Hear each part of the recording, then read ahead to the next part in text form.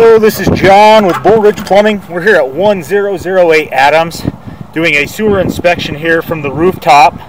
I am here at 95 feet 6 inches. I'm here at the City Tap. Gonna kind of pull back, kind of show you guys what I got going on. Till here I am in clay pipe.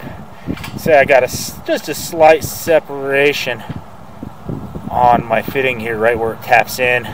It's not impeding flow or anything, and there's no roots growing in, so should be all right there. See there, I have kind of a separation as well. That's pretty standard with old clay lines, just because back in the day they didn't support them very well, and as that ground's starting to shift and kind of settle, they do kind of slip. But as long as we're maintaining fall, it's not causing backup or roots and stuff isn't intruding in, we don't really call it out and be replaced.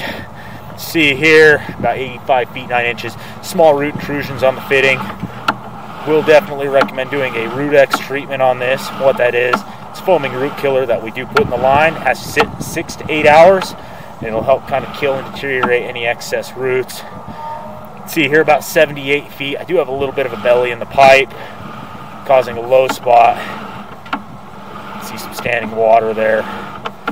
So we'll recommend doing some Bio 1 on this as well. And what that is, it's a live enzyme that we put into the sewer line to help eat away any sludge buildup or anything. You can see here, there is quite a bit of black water underneath, just because I did run a bunch of water, so that a lot of that's the sludge buildup and whatnot there.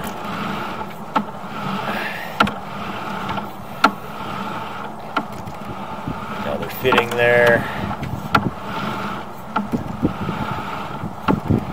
We have another belly there. Not too bad though. Same here, got a little bit of standing water. A lot of these older lines like this, we do recommend annual maintenance on them. Whether that be coming in, recammering the line, seeing how it looks, and deciding whether or not it needs a Root-X treatment or a sewer clean. Definitely recommend it on these older lines. A little bit of a low spot there. Take a turn here. See, there's my transition point. I have a little bit of roots, so that Root-X should kind of get rid of that stuff. Goes to cast iron. So we are going to get a touch bumpy here.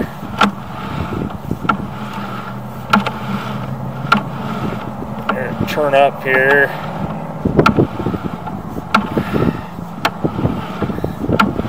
There is a transition. Unfortunately, I can't see because I'm on the way up.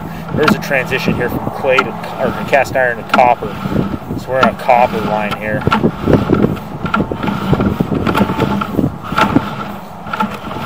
Pull pretty quickly here. Here's the line I went through. There's the backyard. This has been a Bull Ridge production. Have a very good rest of your day.